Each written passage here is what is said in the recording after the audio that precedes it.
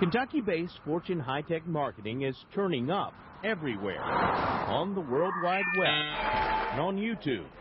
An estimated 200,000 representatives have been recruited at weekly meetings in all 50 states and several countries. Here in Louisville, the meetings are held at the Fern Valley Inn and at Furlongs. You're going to get paid $100,000 a year for doing exactly what you do today. The pitches promise fast cash with help from a higher power. The Lord wanted you to be here today. Like, I don't know, like can't survive for your family, can't pay your bills, can't whatever, and all of a sudden the Lord opens the door. The company says you can make money by representing products your family already uses, like GE, Dish Network, Travelocity, and Home Depot. They don't even train you on how to sell the product. Joseph Isaacs of Tampa joined Fortune last year. It's a people mill. They just run them through. Your promotions are not based on product volume. They're not even based on product sales. They're based on the number of people that you bring in and recruit into the business. Recruitment is a recurring theme. And when you get your first 3 people signed up here as a business owner, you will have made $300. And then we will teach them the exact same thing and do everything in our power to help them repeat the process. But if you've got 90 people in the room and 5 of them are guests, something's wrong. It means that you didn't put someone in the car with you and bring them. Joseph Isaacs brought plenty of people to meetings, helping him quickly rise to the level of regional manager. 98% of my income came from recruiting others into the business. I made $16 in residuals in 6 months. Residuals being money from the sale of products. The commissions as low as 0.5%. If I switch over somebody else's cell phone, I make a nickel a month. So I make 60 cents a year. But payments for recruiting new members range from $100 for those at the lowest level to $480 for a national sales manager, who former reps say can each make $20,000 on a good night. He's there for one reason and one reason only. When you get in the business, that guy makes $400.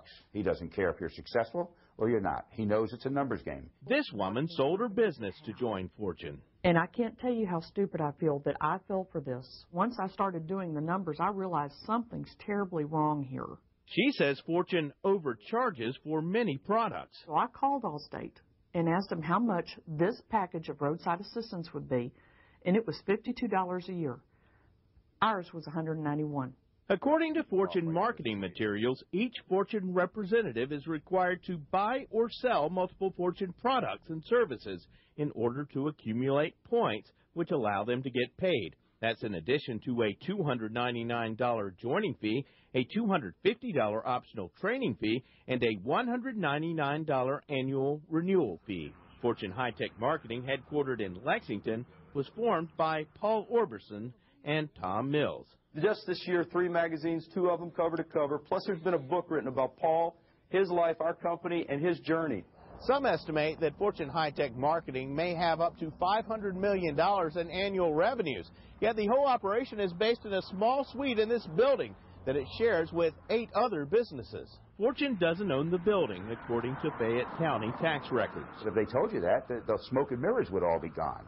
They have to have this big facade. We recently went to the corporate headquarters to try to learn more. For confidentiality reasons, we wouldn't be able to allow a camera in here. Eventually, we were invited back to speak with co-founder Tom Mills. Their crew also recorded our interview. People, they're having some tough economic times, and, there is the possibility, if they're willing to work hard, that they can come with our company and make some money. We asked Mills about cease and desist orders filed earlier this year in North Dakota and Montana. The Montana state auditor alleged that Fortune conducted, quote, a pyramid promotional scheme. Included in the complaint are letters from many of the alleged partner companies saying that they have no direct sales agreements with Fortune High-Tech Marketing. I have a great deal of respect for the people from both North Dakota and Montana. The authorities handle it appropriately in my mind, and I think we've come to an agreement, and we're moving forward, and we're still doing business in their states. To continue doing business in those states, Fortune will have to pay about $1 million in fines and change many of its business practices according to consent agreements. We can't control, even though we try, everything that's said throughout the country. Joe Isaac says he doesn't expect the company to really make changes. And it's an endless recruiting scheme because it never stops. If you stop recruiting, you don't have any income. You're basically done.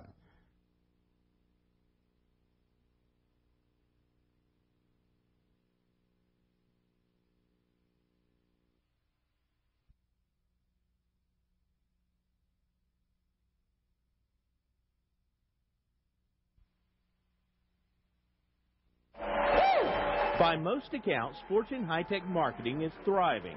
Its members and recruits fill up hotel meeting rooms, churches, and even auditoriums nationwide, thanks largely to get-rich pitches and relentless pressure to recruit. Don't leave this business for your children's sake, for your wife's and your husband's. Let's get you in the system right now. Let's get a game plan, get your contact list together, let's get your business paid off. How soon can we have 5 to 10 people in your house? They announce it at the meetings. They talk about how much they've grown. So right now, I believe it stands about 200,000. But there's also a growing disillusionment among many Fortune members. It's not right, and there's a lot of people in a recession that are getting burned. There's a lot of people that are getting hurt. Joseph Isaac says most of the money he earned came from recruiting dozens of new members, not from selling products. I filed a complaint with the Better Business Bureau in Kentucky. 2 weeks later, I got a letter from Fortune, you're terminated. We don't want you as a rep anymore. Go away, please. They are not alone in their complaints. North Dakota and Montana both filed cease and desist orders against the company. In Montana, the state auditor describes the company as a pyramid promotional scheme in which most members they contacted earned little or no money. Fortune had to pay about $1 million as part of a consent agreement reached last month. Fortune CEO Tom Mills says those incidents were caused by a few people who didn't understand the business. We can't control, even though we try, everything that's said throughout the country. Mills didn't tell us much about his company. I don't really know the number of active reps in the country, in Canada, and in the United Kingdom. But when pressed, Mills named his top-selling product. Dish is one of their top 2 or 3 sellers. This letter from Dish's legal department says the company is not a partner of Dish, but a third-party contractor, which anyone can become. It appears to me like they're saying that they're a GE authorized dealer. GE, Travelocity, and Home Depot have written similar letters denying any direct relationship with Fortune. Some representatives